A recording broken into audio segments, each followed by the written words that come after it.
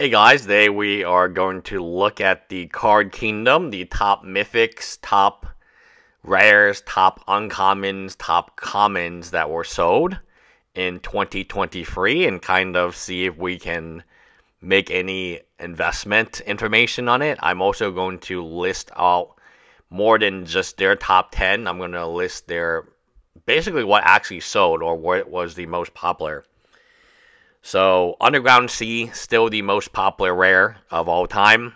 It is a very, very good barometer as to where Magic the Gathering is heading.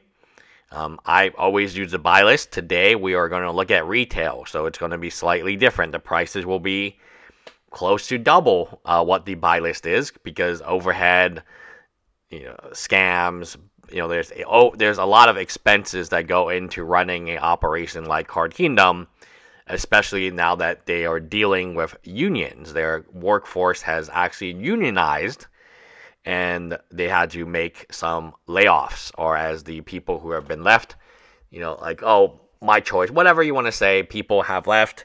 There is kind of a brain drain over there in Card Kingdom right now. I think they had to move a different location because they couldn't afford their previous location. The rent got too high for them. Again, probably not a great sign for the biggest buy list as of now. I will go ahead and tell you that, Magic is interesting to me. I am still opening packs, having fun playing Magic. We play EDH once a month at the home with some of my really, really close friends.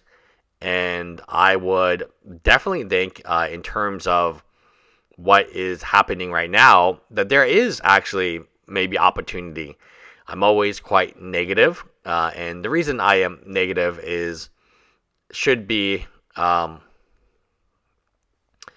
the reason I am so negative about Magic the Gathering is it's kind of, you lose a lot of money. You don't want to go back to hopefully you don't want to go back to the casino. And in my opinion, what you need to do is you just got to enjoy the game for what the cards you have.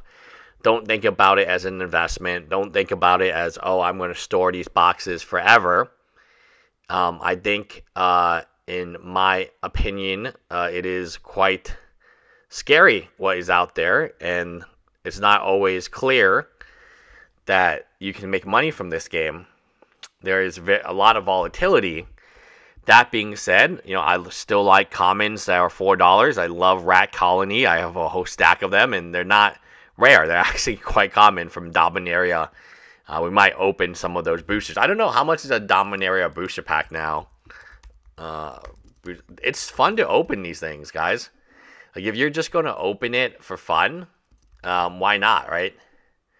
Dominaria, is it Dominaria? It's not Dominaria United. It keeps trying to give me Dominaria United. But yeah, Ravnica Remastered is on the horizon. Should be an interesting set for sure. Invado, here's an Invasion. Ikoria, Invasion, Mono Horizons 2, Dominaria Remastered. Not much Dominaria. So a Dominaria box is only 109, English sealed.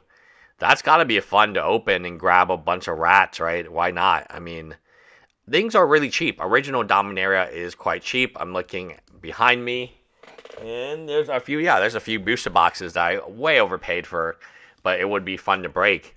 I think right now is the time to enjoy the hobby. Don't worry about the money, but also don't spend more money on this, right? This is not a good scenario. This is not something that you want to spend more money on, guys. This is something that you want to avoid and be very careful how you budget. Another big thing is that when you have a lot of money already invested in Magic, you might just want to hold right now. That's where I am right now. I just take the L to the face and just hold and see what happens. These are the uncommons. Library of Alexandria, obviously way ahead. When you talk about Magic and you talk about the future of Magic, I think Chris Cox is going to get fired. I think Cynthia Williams is going to get fired. I think these two individuals, once they're both let go, then we will have a lot more to talk about, because then the game can heal, right? Sometimes you need the game You need like these really dumb people to operate the game so you can actually appreciate the game for what it is. And I am overall, pretty happy with where Magic might be going. I think in terms of last year, it was pretty much a bloodbath. Everything you bought went down in price. This year, I do think that the collectible game pieces will have more value, and there might be a good time to buy. I'm looking into buying a large 100K collection right now, and we're basically down to a $5,000 to $6,000 difference in perceived value. I obviously have some room to negotiate, but again, this is one of these things that always gets me, right? When it's not nickels dimes, we're talking about $5,000 to $6,000 here on a $92,000 deal, so it is considerable.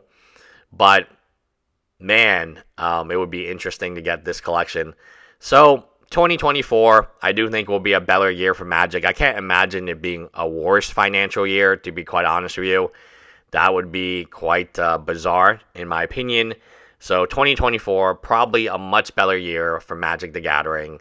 I do think that these cards have the ability to retain value, and they are incredibly cheap at this moment in time. And even beyond being incredibly cheap, there are opportunities, and I like it. You don't have to say yes. Like, the one thing I've learned is you don't need to say yes to the opportunity. You can look at it. You can buy half of it. You don't need to buy all of it. You can just kind of think about the opportunity, think about how much money you have, what the cost would be, and make a decision based on theirs. But you will be, at least for me, you will be receiving emails almost every day about this and this. I'm actually reading a bunch of emails right now, and it's a lot. It is a shit ton of emails. I'm going to tell you one, two, okay, four. Okay, so I'm going to tell you the dates. So this is today, 6:55 p.m., 4:08 p.m. Okay, this is spam. There's Vetco. We're going to take my Shiba Inu to Vetco soon. Very expensive. Vetco is Petco, but for vets. 6:52 a.m. somebody sent a list. Yesterday at some time, it's unknown what time it is. At 10:23 p.m. So that's one. And let's see, that's Petco again. Okay, is any more? Oh, here it is. Okay, So in the span of a few days, or in the span of 2 days, I received 1, 2, 3, 4 collections for sale. And they're not bad collections. These are, like I said before, you're seeing alpha and beta come up again. Some of these guys got alpha and beta, and that's always very intriguing to me, because it's not exactly, even if they reprint it, I think alpha and beta will have value long term. I don't know. It's interesting. So if you have a collection you want me to look at, I'm interested. And I definitely pay way more than the other people online, because I'm an idiot, right? You can talk to anyone. I overpay. Like, what is it? Man, I overpay. Anyway, bye, guys.